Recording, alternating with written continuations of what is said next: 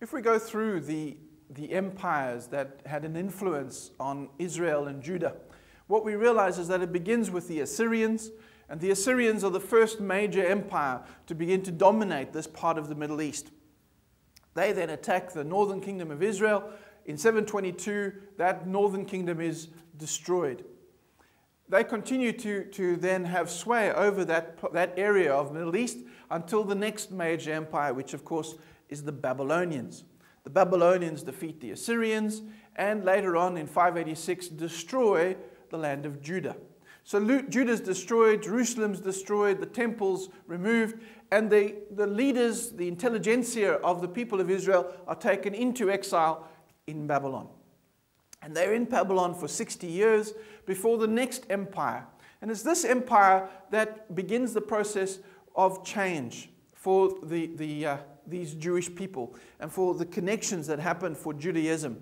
Because the next empire is, of course, the Persian Empire. The Persian Empire. The Persian Empire, of course, is the empire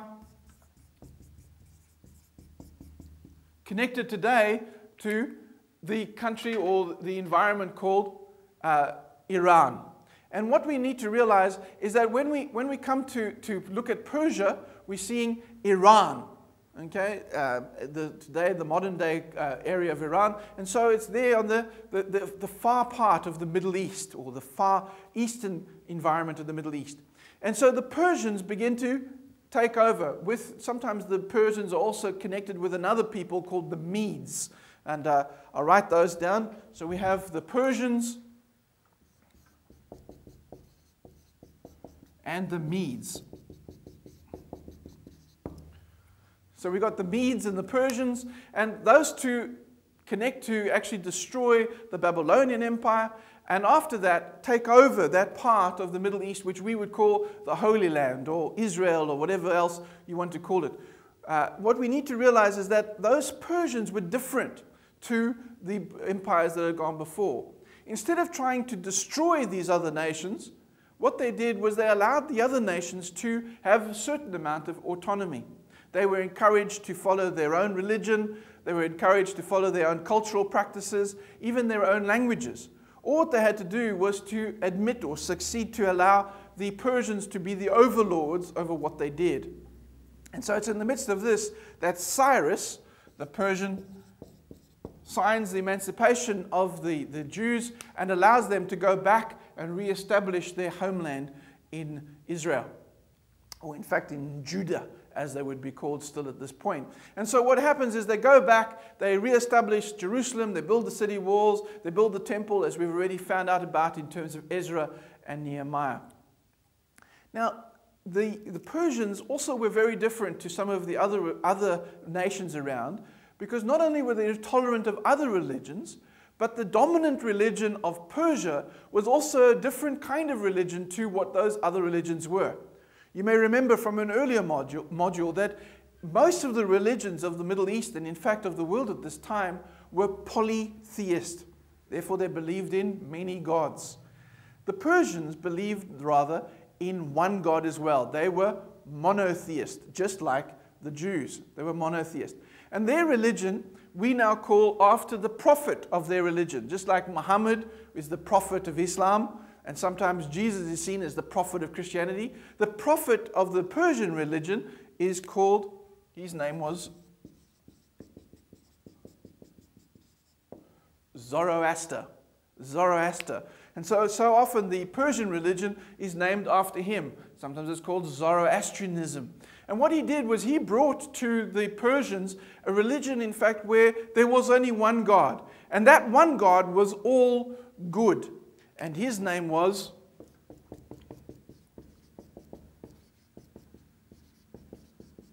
Ahura Mazda. Ahura Mazda.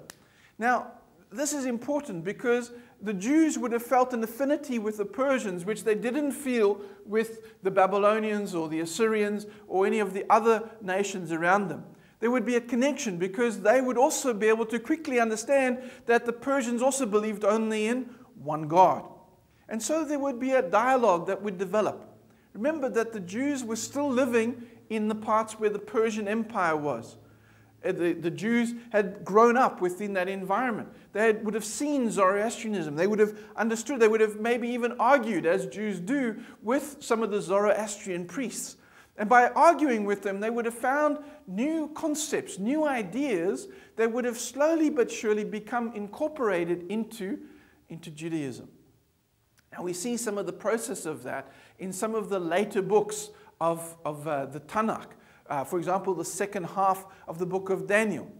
The second half of the book of Daniel has imagery in it that really does connect more with Persia than it does with some of the things that had gone before. If we look at the book of Job, there's no question that the book of Job comes up with a new thing in terms of the person of Satan. This is not something that is previously within the Tanakh. The only other time that we talk about the Tanakh, we're having a concept of Satan, is sometimes we talk about the snake in Genesis chapter 3. But the snake is still a snake. It's not an angel. It certainly isn't an angelic being, which we find in the book of Job. Yet, Zoroastrianism does have angelic beings. And not only that, but also has somewhat more involved process of the concept of good and evil. Now, this is an exceptionally important concept, because this concept of separating good from evil is something that happens in this intertestamental period. Prior to the intertestamental period, it seems as if God contains both good and evil, or at least what we would understand to be evil.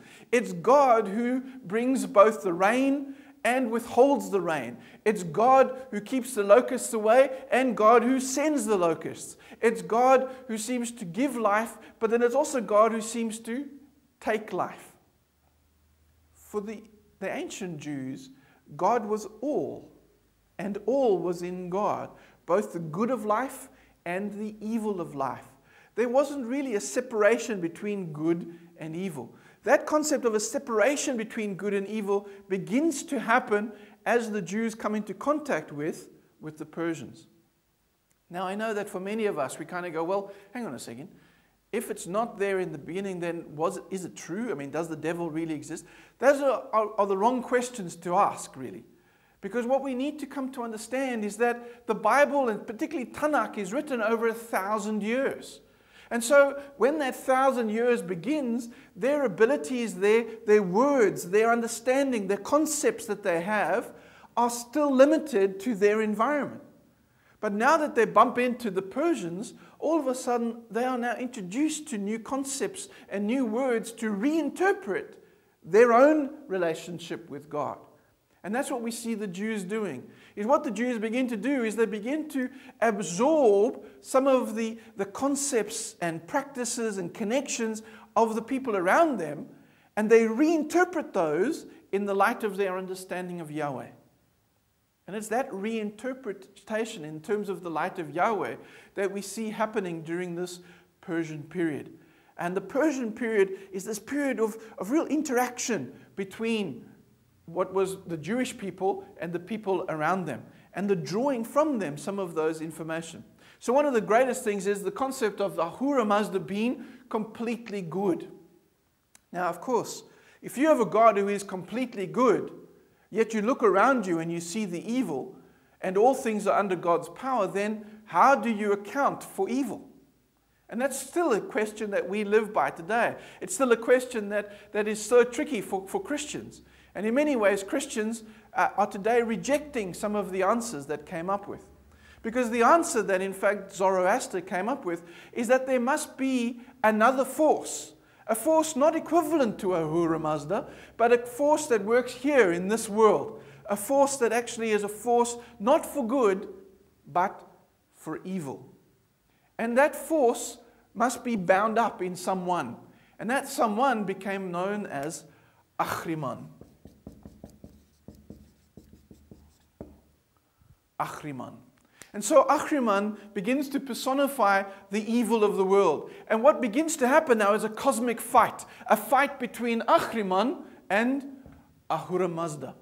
And of course the fight finds itself, or the highest level of that fight happens now among the human beings. And it's the human beings that can either be working to fulfill the evil of Ahriman, or by doing good works, celebrate the works of Ahura Mazda. And so that fight between good and evil really is a fight that begins in the Persian Empire and the connection with how the Persians begin the process of it. You can see that it's not hard to go from Ahriman to Satan to the devil. And so we see that the seeds of the devil are sown in the relationship between Judaism and Zoroastrianism and the connections that they begin to face with each other. Of course, the doctrines of the devil grow into the New Testament. And really, it's not really even the New Testament that deal with the devil all that well. It's post that. It's once, in fact, Christianity moves into the Gentile areas that, in fact, the devil begins to take on another flame, another connection. And we'll get to that just now when we look at the Greeks and the Romans. But what we see here is this concept of good versus evil. In theological terms, it's the development of a concept called of dualism. So not that God is all, both good and evil, but rather that God is good and the devil, or Ahriman in this case, is evil. And all the evil of the world can be attributed to Ahriman, and all the good of the world can be attributed to Ahura Mazda. And so you can see that straight away this interrelationship, this relationship between the Persians and the Jews would have begun to add something to Judaism. And that's something that it adds to Judaism, changes the doctrine and the theology that is part of Judaism and the way in which Judaism then reacts or connects with the Persians. And later on, of course, as Judaism flows and out of Judaism flows Christianity, so the theology connects with that as well. So the Persians are important. The Persians are important because they, by virtue of just being very similar, but yet offering very different theological concepts and perspectives, begin to transform some of the seeds that would actually be the seeds that would move into and sprout into fruition into the New Testament.